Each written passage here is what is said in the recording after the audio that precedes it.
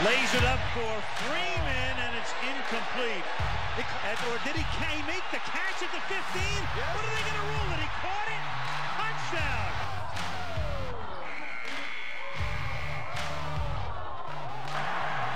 Third down. Frost to the middle. Juggle. Diving touchdown, Nebraska. Mike Smith, so he's going to be the benefactor. But watch this shot from Eric Greiba. It goes off right through the skate of Mark Giordano. You don't see that too often. De vrije trap is voor Hansen. Ja, Hansen! Something to bounce out.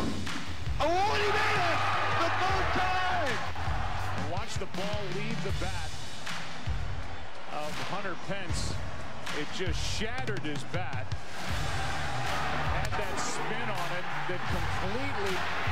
It's going to get there. He turned 32 yesterday. Does he have a vintage moment in him? In the end zone, it is caught for the win! For the win, right? Hey, love all those plays. Everybody still jacked up about yesterday's game for that big win where the Cats take down Oklahoma. And I am so thankful Lene put a clip for Nebraska up there because we lost yesterday, and I'm still kind of having a hard time recovering from that. But welcome, everybody. We're glad you're here. And on behalf of our church, for our guests that are here for the first time, it's important to take just a second to say thank you for being with us. But a couple things I want to cover. First, my name is Brian. I'm our lead pastor. Second, when you walk through the door, you got a worship guide. I hope you grabbed one of these coming through the door. It's kind of all the stuff that's going on here. On the back are these sermon notes that you'll see up overhead as we get started. But most importantly, too, is this Connect With Us card. If you would fill that out with just like an email address, drop it in the offering basket or drop it off at our Welcome Center at the end of the service. We really love, the pastors really love connecting with you and just see if we can answer any questions you might have, but we're really glad you're here. Yeah, all those videos are exciting because every one of them was going for the win, and that has been the topic of this whole sermon series is how do we go for the win? And you know, how many of you are still celebrating like yesterday's big win? Are you still there? Because that's like a top 10 win, right? 2. Whatever. It's like we're all still kind of excited about that. And so, but I want to remind you tonight, we're actually celebrating here. We're celebrating the end of this series, this sermon series with a movie tonight. We'll tell you more about that at the end of the sermon. But we are in the last sermon of the series called For the Win. This is the fourth and final sermon, and this one's called Victory Over Sin. So if you missed any of the last 3 weeks, let me take a minute to recap this sermon series just so you can kind of know where we're at and what we're talking about. Week 1, we're talking about victory over sin and winning in life. Week 1, we talked about the playing field. We need to know, in any sport, you need to understand the playing field, the parameters, the inlines, the goal lines, the rules. And we talked about in our Christianity, the playing field is actually between 2 trees. The tree in the Garden of Eden in the very first book of the Bible, where sin first was introduced into our lives, which completely changed the playing field, to the last tree of the Bible in the book of Revelation, the tree of life, where sin is actually vanquished forever. And we play between, in our Christian lives, between those 2 trees in our lives. And so that was week 1, setting up the playing field. Week 2 was talking about our opponent and his playbook. And so I want to show you a graphic up here. I want to re-summarize. He has a playbook with 6 plays. The opponent, the enemy, wants us to lose. But ladies and gentlemen, let me make you understand, it's more than lose. He wants our destruction. And so he goes with 6 plays, kind of starting from the bottom to the top as he moves towards his goal. The first is that the opponent gets us to believe a lie. The opponent wants to disrupt our lives with sin, so he gets us to believe a lie. We believe that lie, which introduces a sin into our life.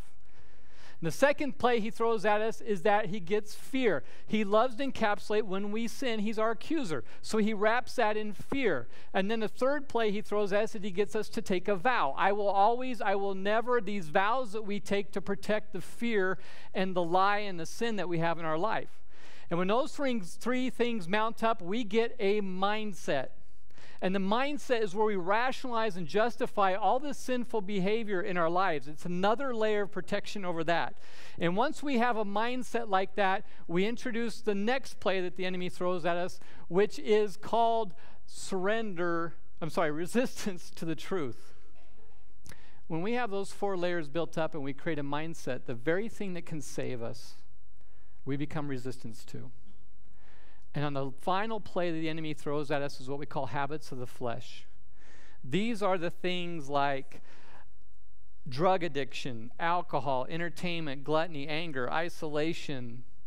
He wraps it all with these 6 layers as he builds this stronghold of addiction in our lives through sin. This is how the enemy comes to destroy us. And we spend a lot of time working on that outer layer instead of working on the lie. And we need to work on the root issue of the lie. But that was 2 weeks ago. Then we came back next week. Well, that's the opponent's playbook. Now let's show you Jesus' playbook. This is his playbook that counters. It's moving in the other direction towards his goal. The first thing he counters a lie with is the what? Truth. He shares the truth with us, which counters the lie, which then becomes faith. Faith is the opposite of fear. Faith is believing in God's goodness, and his truth will always be there for me no matter what I see or what I'm going through life. And so once we have truth and we have faith, instead of vow, we have humility. A vow is a personally saying, I can take care of this, I will do it. Humility says, I'm reliant on God, and I'm reliant on the church to walk with me through life and to help deal with these issues with sin. And once we have truth, faith, and humility, we don't have a mindset, we actually have the mind of Christ. Those are all the characteristics that define him. And once we have that mind of Christ, then we have surrender to the truth. Now truth, I trust in God's truth all the time through his word. I'm surrendered to it. I'm surrendered to him. I allow him to fill me up. And when you add all that up, instead of habits of the flesh, you get fruit of the Spirit.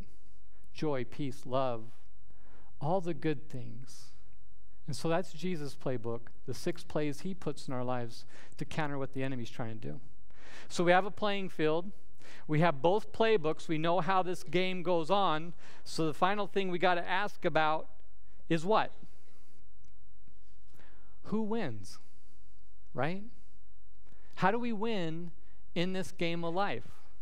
We all want to win. For the Christian, the most important thing in our life is that we win the day we die, that we have victory over death. And so this week we're focused on that final victory. How do we defeat sin and the power of sin? And so here's a spoiler alert. You ready for a spoiler alert? Ruins the whole sermon right now. Here it is. As Christians, we're on the winning team. We already win. Well, what does that mean? Well, we're going to talk about that. So today we're going to talk about how we can claim victory over sin. This is the last sermon. We know everything now. How do we really have victory? So I like winning. As you guys know, I'm a competitive guy. I love basketball.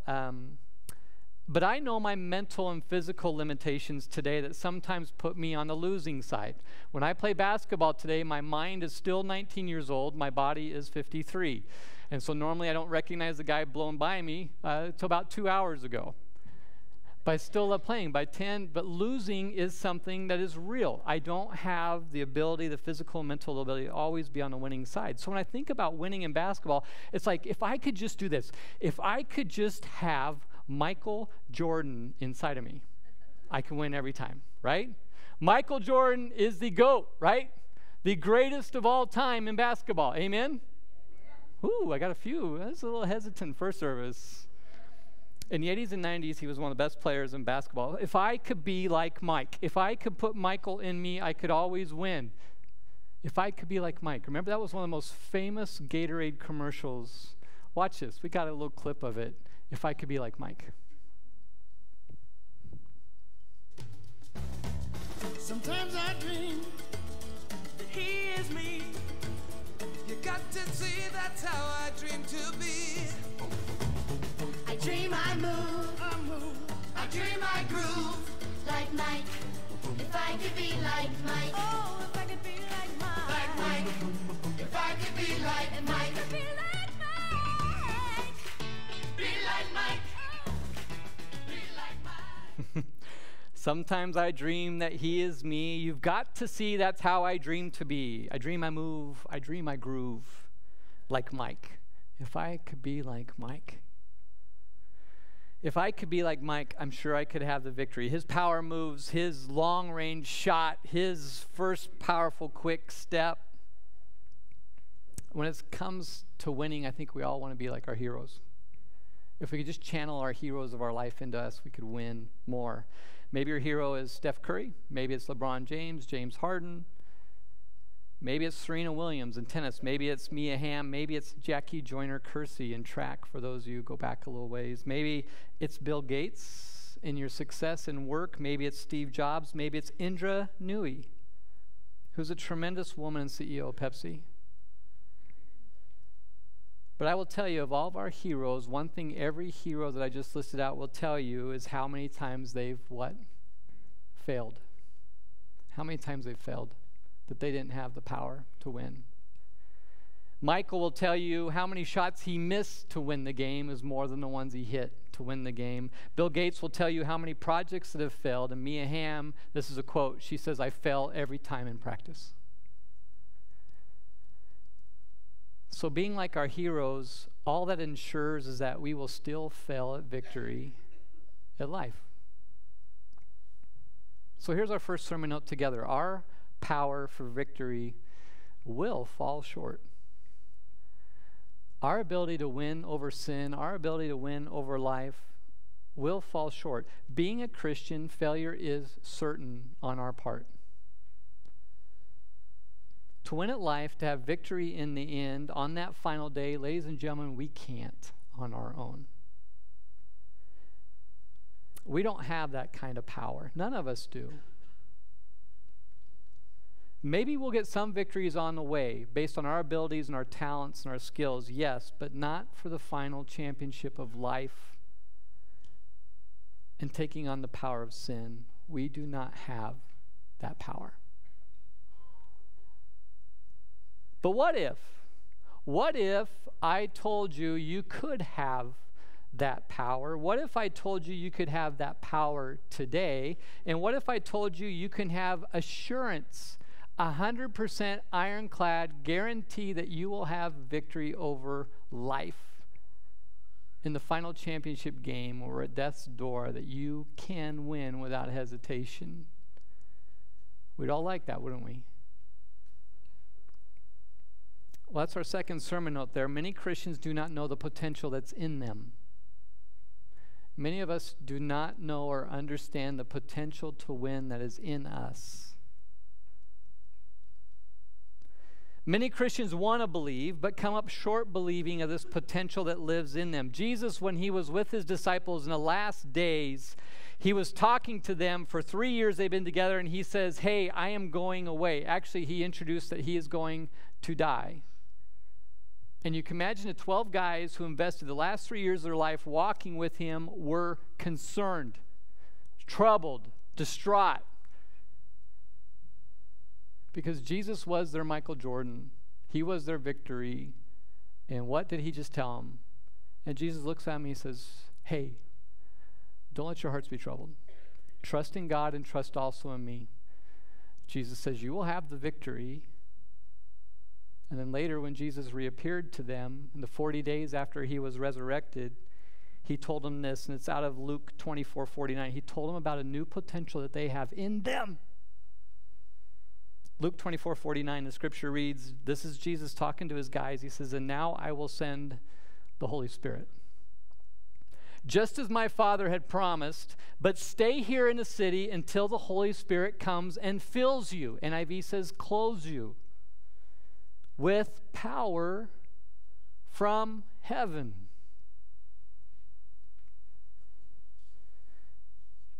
Jesus told him, he says, the Holy Spirit will come and he will bring you power from heaven. He will fill you with his presence and his power, and this is just as God had promised.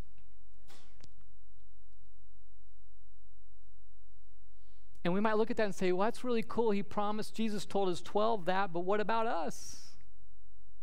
What about us, Christ followers in this room? Well, he went over that in John 7, verses 37 through 38. Jesus stood and shouted to the crowds, "Anyone who is thirsty may come to me. Anyone who believes in me may come and drink. For the scriptures declare rivers of living water will flow from his heart." Into verse 39, it says, and when he said living water, he was speaking of the Spirit, who would be given to everyone who believes in him. That's us, gang. everyone who believes in Jesus is promised the gift of the Spirit. As a matter of fact, the day you believed, he came into your life.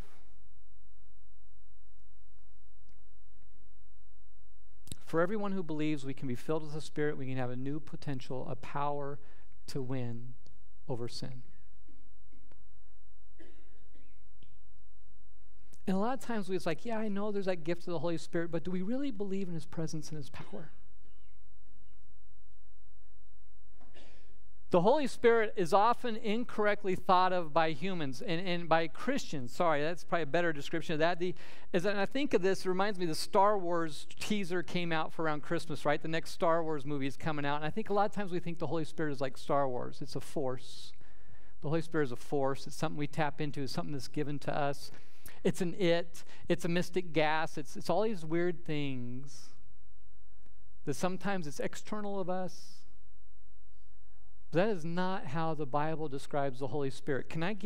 I want to give you just all the descriptions of the Holy Spirit in the Bible, right? All of them. Listen to this. These are right from God's Word. The Holy Spirit is the Spirit of God. The Holy Spirit is the Spirit of Jehovah. The Holy Spirit is the Spirit of the living God. He is the Spirit of Jesus. He is the Spirit of promise. He is the Spirit of holiness. He is the Spirit of judgment. He is the Spirit of burning. He is the Spirit of truth. He is the Spirit of wisdom and understanding. He is the Spirit of counsel and might. He is the Spirit of knowledge and fear of the Lord. He is the Spirit of life. He is the oil of gladness. He is the Spirit of grace. He is the Spirit of grace and supplication. He is the Spirit of glory. He is the eternal Spirit. He is the comforter, and he is the advocate. It's all the ways the Bible describes the Spirit. And ladies and gentlemen, when you look at that list, the Holy Spirit has the power for everything we need to win in life. Everything. But ladies and gentlemen, the Holy Spirit is a person of the Trinity who lives in us. A lot of people struggle with the Holy Spirit and who he is and what he does in their life. And this is really important we catch for this next part. To live in us, the Holy Spirit dwells in us. He's a gift given to us. To dwell in us requires a relationship with him. A daily interaction. He's here. You can talk to him. He's around you. He's in you. You can surrender to him. You can give up all these places in my spiritual life and let him flood those areas and let him truly fill you. You can talk to him. We call it prayer. You can talk to him all day long. He's right there. The presence of God and Jesus in us through the Spirit. And we can listen to his voice. That is where relationship comes from. We can listen to him. We say, Brian, don't do that. And Brian, come with me. Let's do this. We can listen to that voice all the time. Knowing he's here. Knowing we're in relationship with him. So here's our next note together. So victory over sin is found not just in imitation, but in inhabitation. Fun big words to say, right? Not just in imitation. So once we understand the importance of the Holy Spirit in our lives, we naturally want to connect with him. We naturally want to be like him. And so imitation is good. It's good to want to be like the Holy Spirit. But it's more important to understand this fact. This is where people miss out on the power and presence of the Holy Spirit, is that to live in the power of the Spirit, we need to understand inhabitation, him living in us. The power comes from the fact that he lives in us. We're responsive to him. And ladies and gentlemen, he is a permanent residence in us. It's a permanent resident.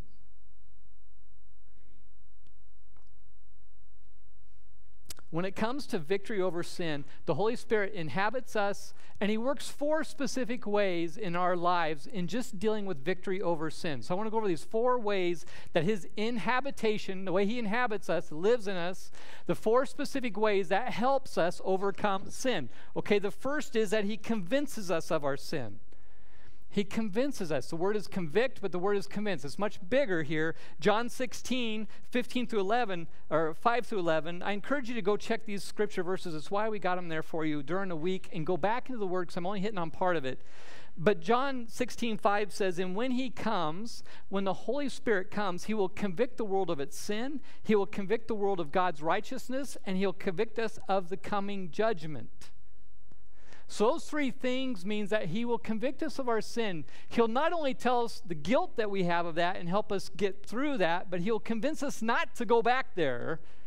The second thing he convicts us of is the righteousness of God. He convinces us through the action of Jesus on the cross that we have been made right with God. And the third way is that he convinces us of judgment, not ours. He convinces us the judgment of the enemy. When Jesus died on a cross, we mostly look at that and say Jesus was judged on the cross. No, no, no. The enemy was judged on the cross. The enemy was judged on the cross. The Holy Spirit convinces us that the enemy is a condemned criminal. He has already lost. He's just trying to hang on for everything he's got, but he knows what the end will be. So he's been judged so we can be victorious. So that's the first way. He convinces us. The second way when the Holy Spirit inhabits us is that once we're convicted of sin and once we know about it and how to avoid it and the power of it, he sets us free from it. It is the Holy Spirit that sets us free from our sin. This is in Romans 8:2. And because you belong to him, talking about Jesus, the power of the life-giving Spirit has freed you from the power of sin that leads to death. The Holy Spirit is the one who frees us from the power of sin and death. There is no condemnation for those who believe in Jesus.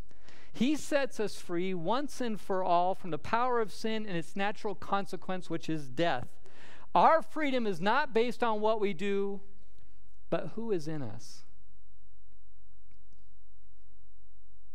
And this power we get from the Holy Spirit is not a freedom from, but a freedom to live in the fullness of life that Jesus came and died for.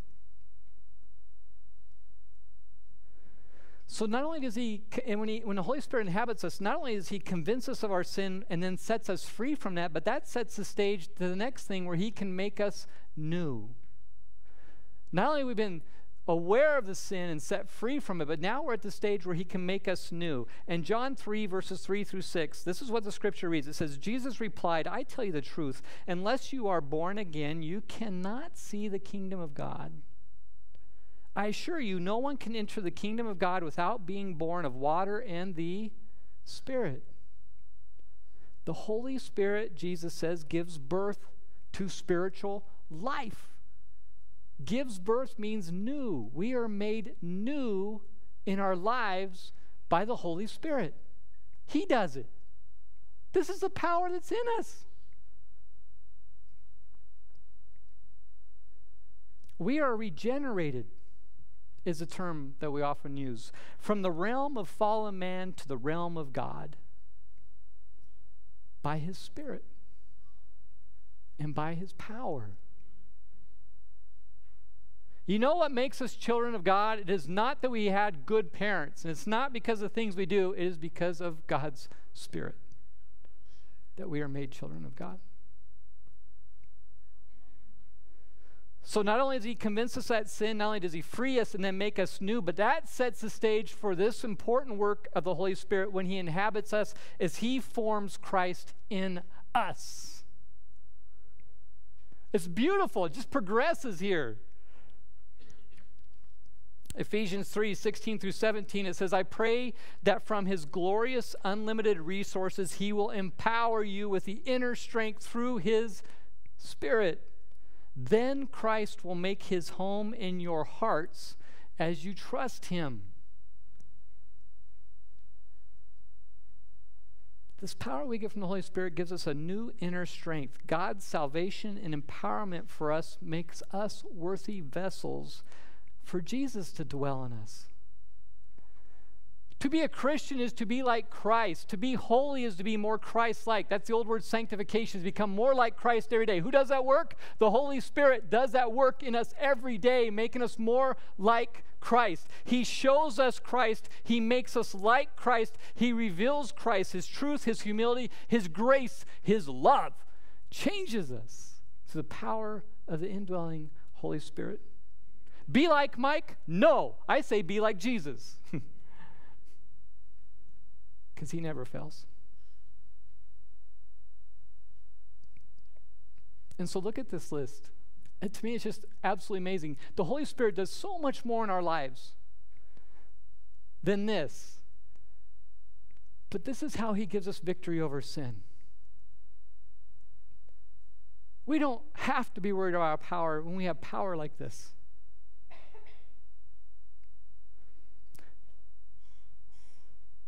Sin is our obstacle to victory, but God has assured through Jesus the dwelling of His Spirit to give us power to completely defeat the power of sin and make sure everybody in this room can be victorious on that championship game day. N.T. Wright, he's a pastor and a great writer. He says, those in whom the Spirit comes to live are God's new temple. God does not dwell in buildings. He now dwells in us through His Spirit. They are individually and corporately places where heaven and earth meet. Because of the Holy Spirit in us, we are a place where heaven and earth meet.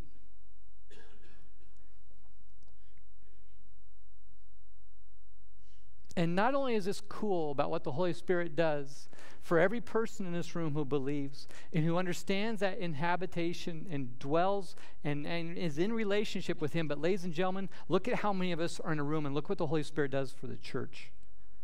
This is the power of His people in community, is us all together with that same power. You've now magnified it by 400 today.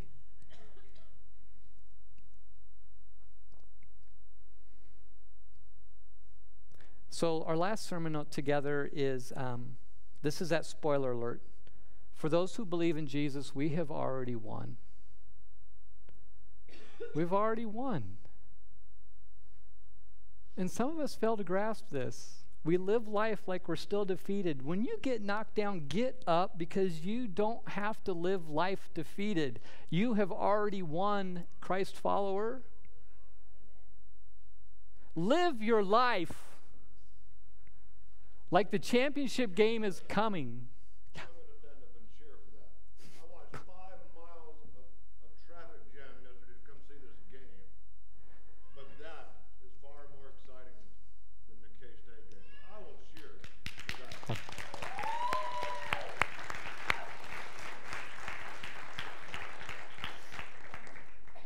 Thank you, Robert. Appreciate that. You guys, we have to live our life like we know this last day on this earth is our championship game, and we've already won. The reason that we have won is because of Jesus. Because of His victory on the cross, now we can have victory. Ushers, would you come forward for communion? Communion is a time where we remember the victory on the cross, and we celebrate that we can have victory too. For our guests, if you're a Christ follower, please join us. The table is open to all who believe. As these come around, I'd ask that you take a cup and a piece of bread and just hold it for a little while. We're going to take it together here in a little bit. Go ahead, gentlemen. And when we're done, just set the cup on the floor. But for this time, I want to remind us of the Apostle Paul and what he told us about preparing our hearts. Take this time while the music's playing to examine our hearts, to do a heart check here. Take this time to remove any distractions, because this is a really important victory that we're celebrating. Take this time to ask forgiveness and clean your slate with God. Take this time to remember that we're all coming together in community. We're doing this not as individuals. We're doing this as a church. So take and hold, and we'll take them together in just a moment. I want to read from you from 1 Corinthians chapter 11. It says, on the night that Jesus was betrayed, He took some bread. And he gave thanks to God for it. And he broke it into pieces and he gave it to his closest friends that were around the table with him. He said, guys, this is my body, which is given for you. He asked them whenever they take it to always remember him and about what he was about ready to do on the cross. And his resurrection. This bread symbolizes the amazing grace and the sacrifice of Jesus' body, given for us. On the cross, Jesus' sacrifice brought God's judgment onto our enemy. The enemy is now defeated. Jesus now has the victory. So let's take remembering that sacrifice together.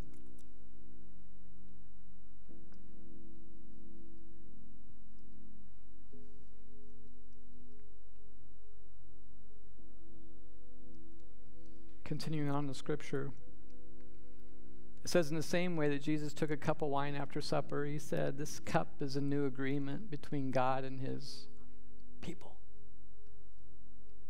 An agreement, Jesus said, that's confirmed with my blood, which is what this symbolizes. He asked that we do this in remembrance of him as often as we drink from it. For every time Jesus said you eat this bread and you drink this cup, every time you are announcing the Lord's death until he comes again. This cup symbolizes Jesus' blood poured out for us, another amazing act of grace. By his blood we are washed clean. By the Spirit we are forgiven and we are set free. More importantly is now we can share in his victory. Let's take it together.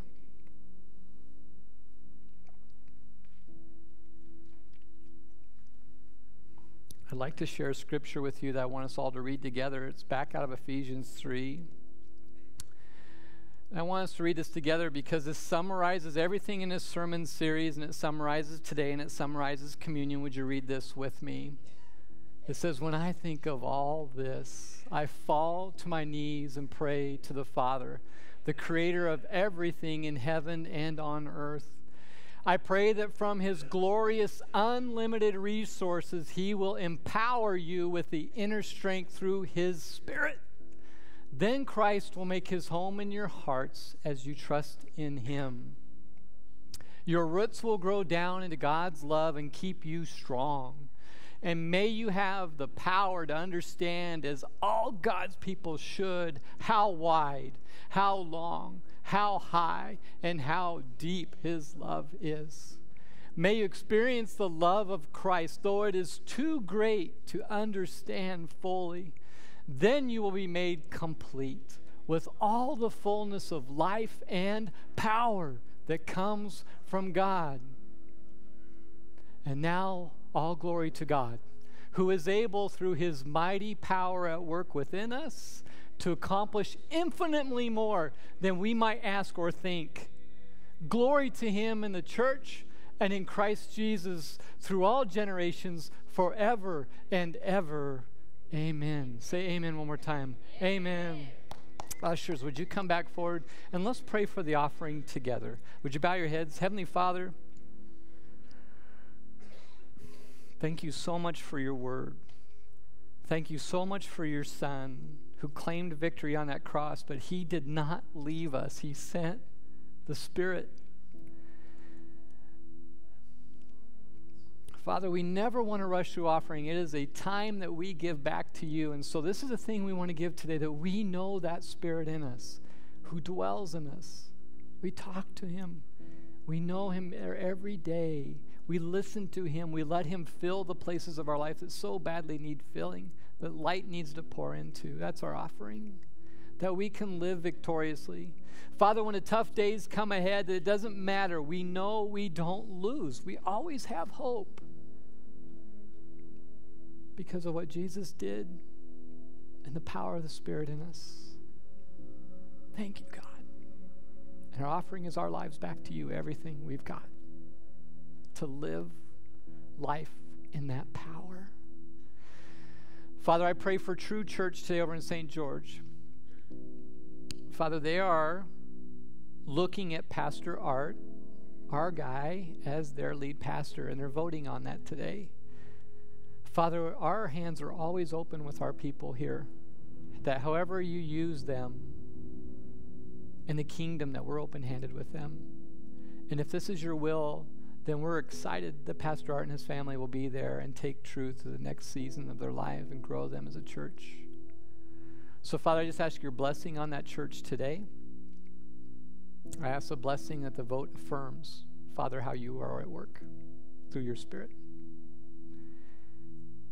Father, pray for our church this week. We have a lot of opportunities to reach our community starting tonight and Thursday night, but all of us carry that Spirit and power in us. It is not for us alone. It is for a world that lives in darkness and does not know Jesus. So, Father, empower all of us in the Spirit this week to live life to the full. Avoid the enemy's playbook. Live by Jesus' playbook for the win. We pray this in Jesus' name. Amen.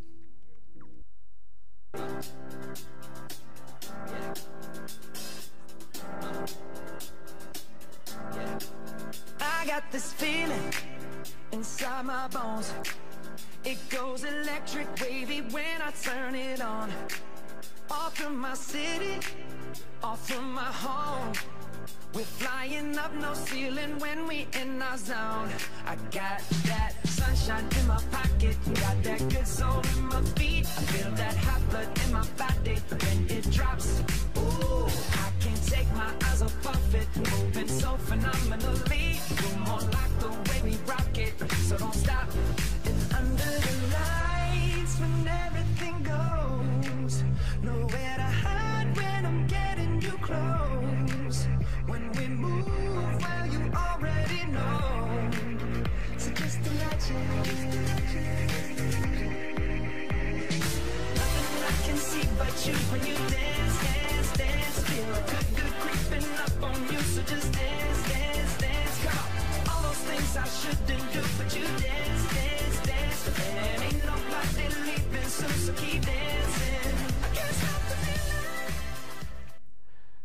So let me go through just a couple announcements. That first movie video clip, When the Game Stands Tall, we're playing that tonight here. It's a family-oriented movie. It kind of summarizes this whole sermon series really well, but that movie's here tonight at 6. Please come. Please bring somebody with you. Invite somebody that could really be inspired by that message.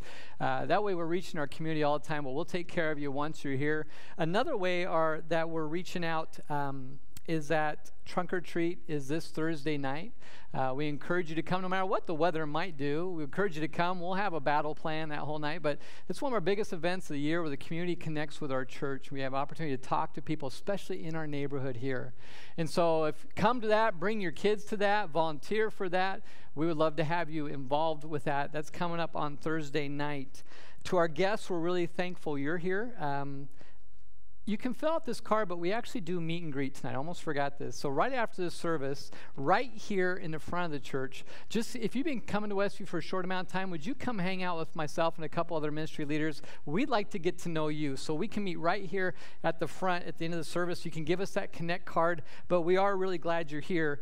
Young adults, there is a food fellowship right after this, right through those doors. So young adults, hang out here and come meet with us right afterwards. And the last thing I have to mention is that before we leave, this is why I want to do meet and greet here, is we need to actually tear down this section of chairs, this section of chairs on the far sides, not the middle ones, the far sides in the back row, and stack them. Could a few of you help us stack those really quick before we leave tonight? That would be a big help for us. So would you please stand with me? I am thankful you're all here. I'm thankful that now we're all charged up to go out and be Christ to the world. Amen. So I want to leave you again. I want to go back over verse 20 of Ephesians 3 as our sending call. It says, "Now all glory to God, who is able through his mighty power at work within us to accomplish infinitely more than we might ask or think." Glory to him in the church and in Christ Jesus through all generations forever and ever. And all the people yelled, Amen. Have a great week. See you tonight. See you Thursday night. See you at lunch. Have a great week.